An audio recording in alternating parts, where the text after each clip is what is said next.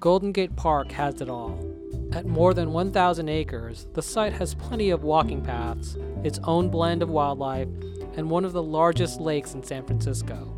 As big as it is, there's a lot in the park that goes overlooked. Here are 8 hidden gems that should be on your radar. 1. The Dutch windmills. These 2 imposing structures stand at the western edge of the park. They were built in the 1900s and used to irrigate the park before modern technology made them obsolete. 2. The Bison Paddock. Located along JFK Drive, this fenced-off area holds American bison.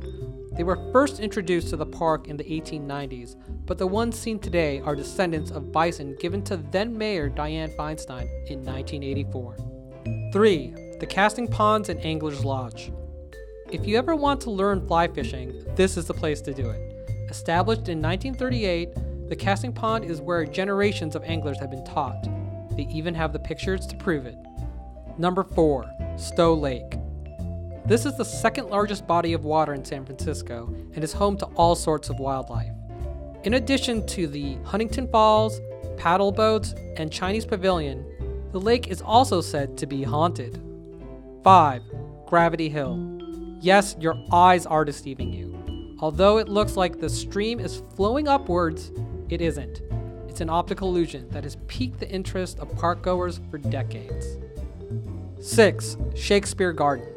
Tucked behind an iron gate, this park gem features a statue of the bard and flowers inspired by the author's own words. 7. The Sharon Art Studio. The church-like structure has survived earthquakes and fires.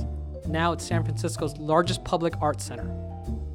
Number 8. The Carousel. This is a favorite for the kiddies.